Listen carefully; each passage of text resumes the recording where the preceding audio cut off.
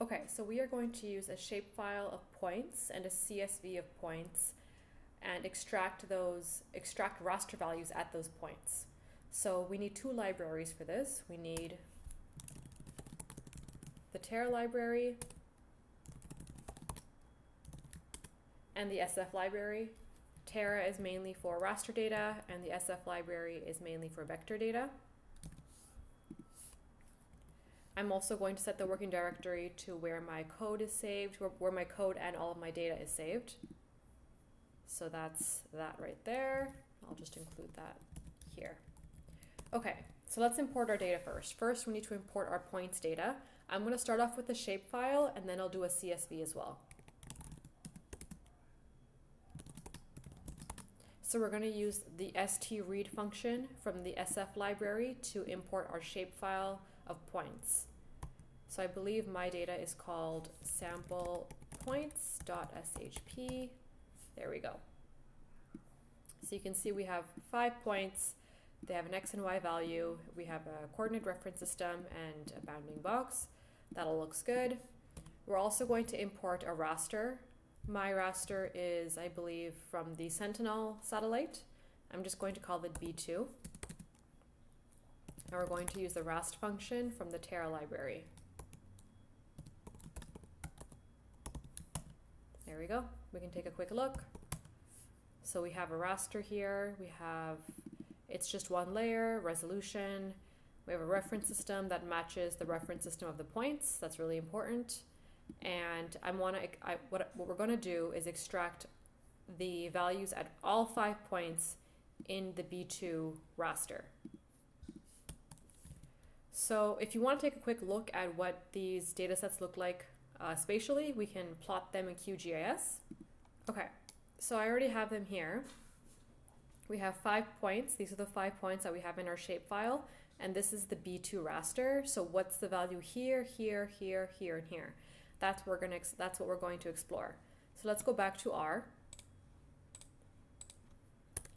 The function is pretty straightforward. The function is called extract. And what we need to do is tell the function which raster we want to use and which shapefile we want to use. So we want to use the B2 raster, and we want to extract them at the points. Let's save the variable to something. I'll call it r.points, and that's that. So now we can take r.points and see what it looks like. Let me clear the console actually and run it again. There we go. So here's the ID for each of the 5 points, here. And then we have the B2 value at all 5 of those points. If you also want the X and Y values, that's very simple. Just set X, Y equals to true. And then you get the X and Y values as well, the Latin long. Okay, now I'm going to show you how to extract values from a raster using a CSV of points as opposed to a shapefile. So I have all of the standard code that I had before, so my working directory, my libraries, and my raster.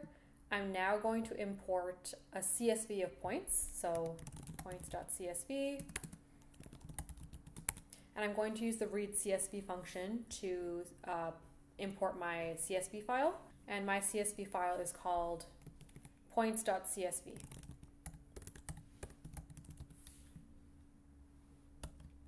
Okay, so I'll take a quick look at that. There's my points. And the next part is pretty much the same. We are going to use the extract function. I'm going to use extract, and the first thing we do is list the raster, which for us is B2, and then we specify the points file. We're going to run this, and we're going to get an error, and I will explain why. So here we go. The issue is that my CSV has 3 columns, and the extract function only wants an X column and a Y column. So I need to change the import, the line of code that imports the CSV so that I'm only getting my X column and my Y column. And I'm just going to create a simple index right here. I only want columns 2 to 3. This is 1, 2, 3. And it's only going to import the 2 columns that I care about. Let's take a quick look. There we go. So let's try that again. And it worked this time. And there you go. You have an ID and you have your values from the raster. You can also keep the X and Y values. And there you go.